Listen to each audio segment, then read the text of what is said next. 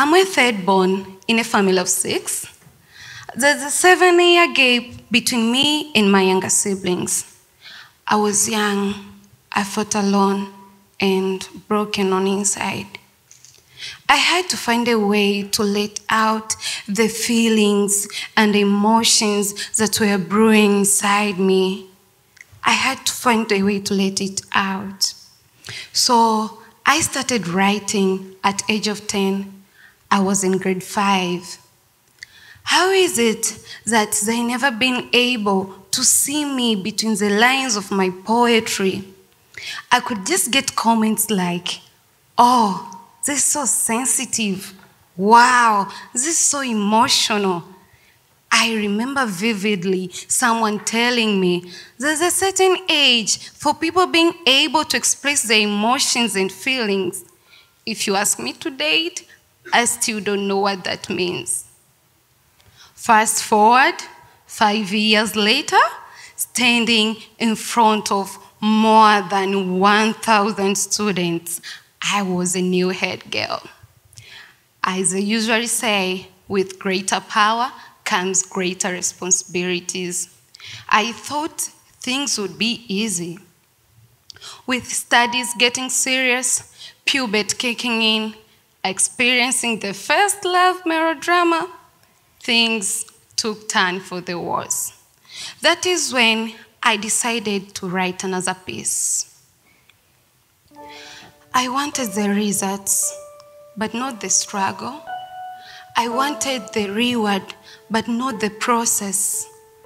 I was in love, not with the fight, only the victory. But cruelly, life doesn't work that way. I wanted the music, but not the vibration. I wanted the perfect relationship, but not the emotional psychodramas. I wanted the connection, but not the awkward silence. And miserable life doesn't work that way. I wanted to graduate, but not the quizzes and tests. I wanted the crown, but not the pain and sacrifice. I wanted you, but not your imperfection. And then life doesn't work that way.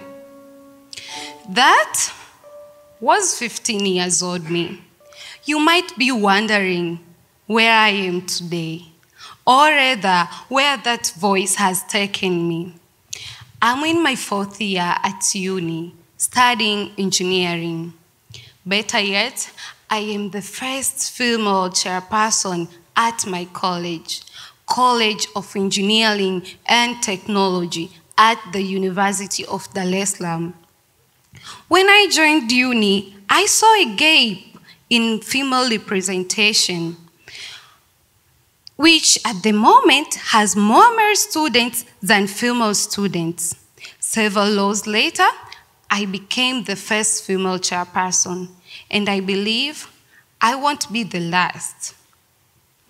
I still remember that 10 years old girl who decided to pen her thoughts and feelings and share them to the world. I want to thank her for her resilience.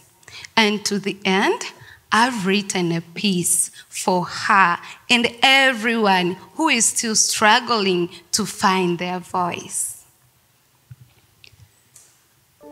I am fearless in the fullest of judgment.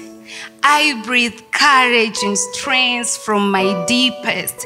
I hold no words back. With a steady flow, I empty my chest.